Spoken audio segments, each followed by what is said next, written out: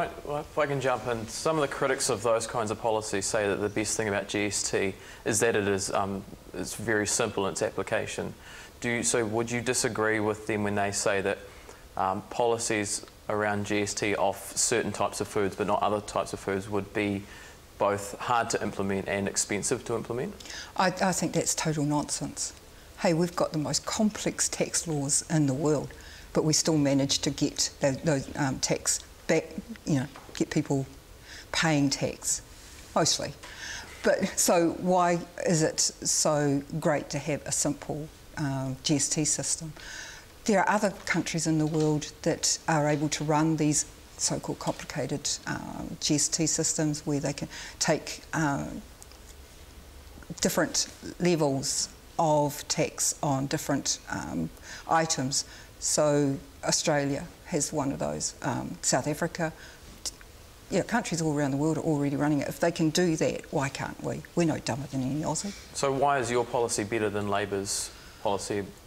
Because this is just fresh fruit and vegetables, isn't it? Yeah, and like I say, that is great, but $2 a week is going to make some difference. But if you take it off all food, it actually means that more people are going to be buying more healthy food, and that's what we want to encourage. It's not just about making food affordable, it's also about encouraging people to eat healthily.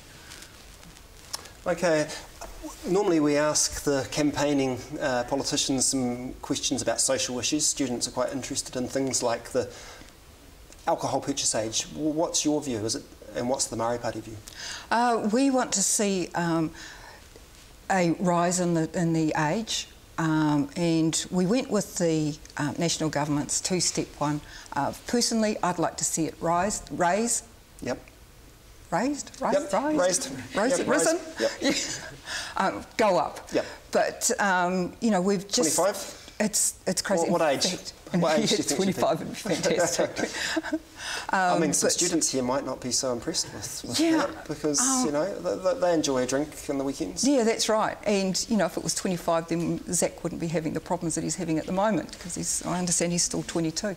But, the problem is that we do have this drinking culture in New Zealand and we've never learnt to deal with it. And everybody just says, oh, it's our drinking culture and leaves it at that. Right. It's not good enough. We do need to be making sure that people are not drawn into that and at an early age. They do need to be looking at why we're doing that and why they have to go drinking in order to have fun, or why when they get together socially, drink has to be involved. In fact, there is a lot of evidence showing that people start early because of that very thinking, we've got to have a drink. I think that we actually need to be educating our young people that it is not necessary to drink to have fun. Okay, and presumably you'd have the same approach, well, not the same approach to drug reform, but you wouldn't be in favour of any liberalisation of the drug laws? Personally, no. No, I'm not in favour of anything. Alcohol, tobacco, any sort of drugs, they need to be very heavily regulated and make sure that people are able to have fun without these sorts of things, that they're able to deal with their lives, basically, without these crutches. Okay. Now, what about gay marriage? Some people are pushing for the civil union element and that law to be extended just so anyone can get married regardless of their sexuality. What do you think? Oh, sorry, I thought that the civil union actually took care of that. Am I wrong? Well, some people would argue that it's a halfway measure and that gay and lesbian people still don't have full equality. What do you think with their argument that anyone should marry? If people are in a committed relationship, they should be able to show that commitment legally. Right, so it sounds like you would vote if someone introduced a private member's bill in favour of... I would certainly look at it and see what it is offering to the people that... and to society. Right. But yeah, if you're in a committed relationship, and this is what I'm telling my daughter at the moment, you're in a committed relationship, you've been in this relationship for 7 or more years now, isn't it time to show that commitment with the piece of paper? Oh, okay, so so marriage is quite an important institution to you. Yes, it is. I guess I'm interested in another element relating to all of this.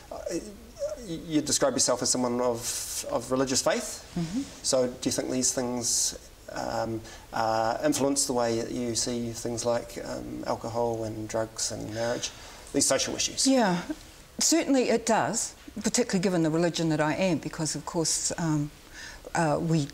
in my religion we do not drink or smoke or take drugs or anything of that nature, and that's my personal choice as well. But it's also, when you look around at what's happening within our families, what's happening within society, that so much of it can be brought back to these social evils. And I think that the people that are making money off our misery really need to be shown sharply that they cannot carry on this way. So I'm very against all of the manufacture, marketing, producing of these booze, cigarettes, all of that, that we need to be showing the people that are making money that we won't be pandering to their greed anymore. Okay, so looking at kind of ideology and the beliefs of politicians, trying to understand where people sit, how would you describe your personal or political ideology? Is there a way to describe that?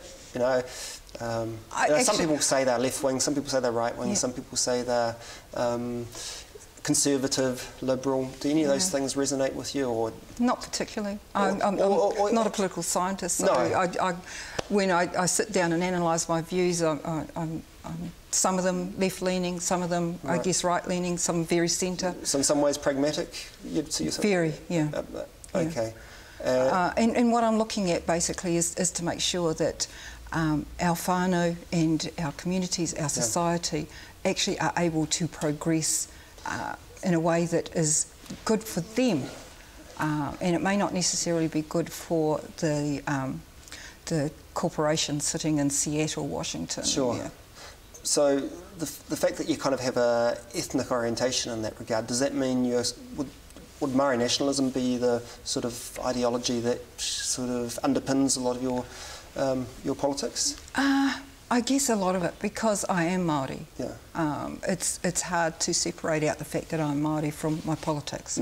But not all Māori politicians would think like that. There'll be some, I don't know, Tauhenere say, or whoever else wouldn't necessarily see it like that, would they? Yeah, and that's why I'm in the Māori Party, because this is a party that recognises that that many Māori do identify not only ethnically, but through their whakapapa and their leaning towards kaupapa, that this is what they want to be, the way they want to be living their lives, the way they want to bring their families up in a kaupapa Māori way.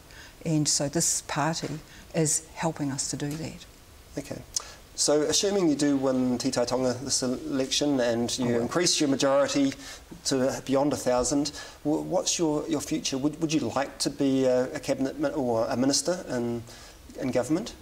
It's certainly ministers that are able to push those decisions, push the policies, and so I have a lot of policies that I would like to push. So what sort of areas, what sort of portfolios particularly interest you?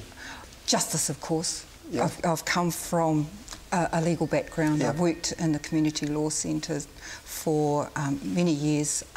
Of course, I'd love to see justice issues, treaty issues, progressed, Māori land issues, so a lot of those sorts of things, but also environmental issues, very close to my heart. So I'd want to be involved in those sorts of things.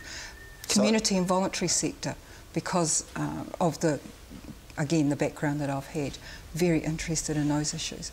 So there's a whole lot of different issues that I'd love to have more than an input into. Sure. And in terms of, I guess, leadership, there must be a question within your party at the moment about succession and who eventually is going to replace Tariana Turia and Peter Sharples. What's your feeling? Could you, step into their shoes? Do you think? Yeah, if the party sees that I am leadership material, I'd certainly because they're obviously going, so someone's going to have to take over. But if they see that I'm leadership material, I'd certainly be interested in seeing where that takes me. Can I just pick up on that? That's an interesting way of answering the question, which is a lot different to what a lot of other parties and MPs would, a way they would answer when they are asked about their leadership ambitions. When you take someone like David Cunliffe, for instance, when he was on Vote Chat, he was asked would he ever like to be Prime Minister one day, and he said who would wish that on a dog. But whereas you seem to be a little bit more open and accepting that these leadership it's quite refreshing. Sort of issues happen. What do you think of other parties, probably more interested in people like Labour, like Shane Jones and David Parker and Sharon, all the rumours going around about their leadership, whereas they sort of deflect the whole thing away and assume that Phil Goff is perhaps going to be there for eternity? Well, you know, you do have to be open and transparent. I've got no agendas, no hidden agendas, and so I don't have to deflect questions. And that is one of the things, again, about the Māori Party, is that we don't do agendas. We are very open about what we want to achieve and where we want to be going and how we're going to do it. But, I mean, we've got to get through the election first. I'm not saying that I may necessarily be the best person. I would want to have a look around myself and see if I am the best person. But if I think so and if the party thinks so, then I'm happy to step up and do that. Okay, well, since we've talked about, James has raised the issue of the future of the Labour Party, who do you think it's going to be after Goff? I'd love to see it be Shane. Yeah? He is a really able person, a really intelligent man, and he is a great leader. He's shown that all of his public life. He's made one stumble, but he dealt with it very well. Okay, so in this contest, you are... But of course, I'm not a Labour Party member. But still, you have an insight being in Parliament and being within this milieu to be able to give us some ideas. So in the Te Tai Tonga electorate, obviously things aren't going... You're not too powerly with Reno. But what about... So Shane Jones, there are people in the Labour Party, Māori caucus, if you like, that you could work well with. Yeah, and that's the thing. Over the 3 years, we have worked very well with various issues. You know, the thing that you see on TV about us all bagging each other, that doesn't always... That's not what it's like 24/7. We are able to work together on a heck of a lot of issues. And in fact, Materia and I are the co-chairs of a cross-party group on child poverty. And we have managed to actually get the Māori Affairs Select Committee to agree to undertake an inquiry into the well-being of Māori children. And that's by working together, the Greens, the Māoris and Labour Party MPs working together to get that through. There are a whole lot of other different cross-party groups in Parliament where that happens, where we are able to work together. Like to see it expand so that we can get National Party members onto that group. And in fact, there are a lot of National Party MPs who do want to be part of that group, but unfortunately it seems that they're being whipped so that they cannot join it. We hope that that will change next term.